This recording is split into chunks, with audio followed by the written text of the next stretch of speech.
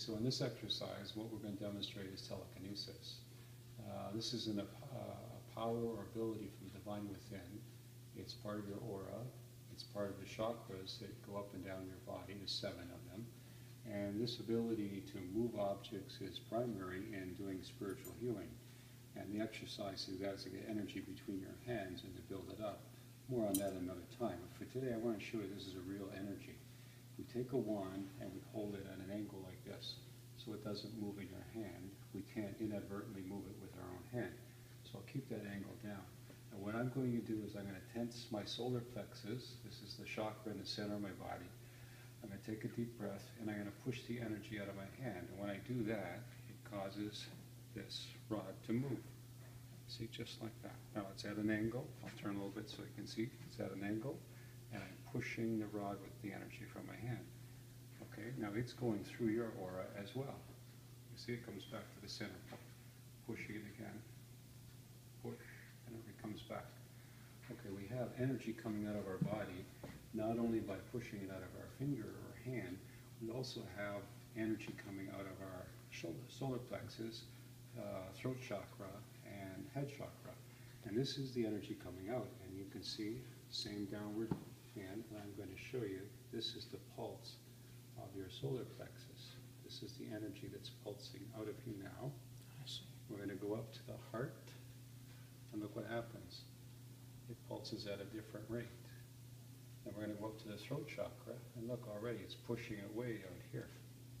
Okay? Okay. So see, now it's pulsing again. This is your throat chakra.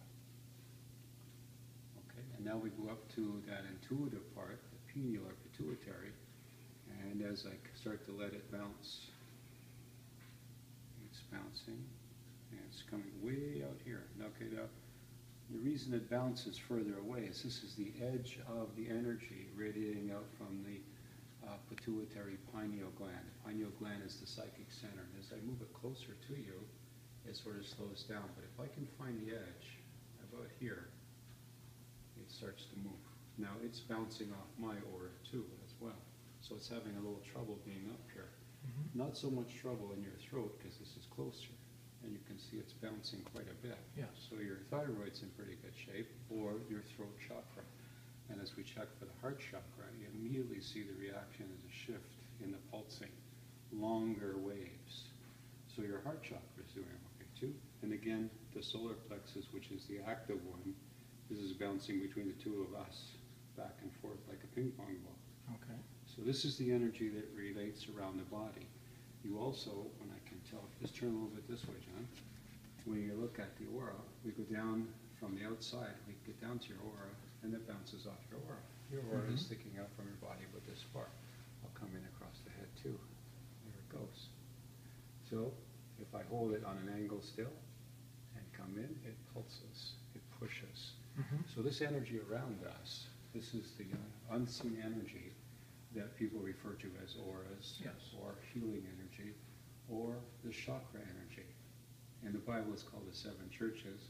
In other religions it's called chakras, spinning wheels. Doesn't matter. It's energy that we're creating through the life force within us. And if we meditate and we build up that energy, it becomes more powerful, so that when we can lay hands on people, we lay them on their body, we can actually push that energy into them. And this can be taught, it can be practiced, and this is the way I teach people. Evidence. You can see the wand moving. Yes. I'm not moving it by my hand. Right. And you can do this yourself. I see. Thanks, John. You're welcome. Thank you.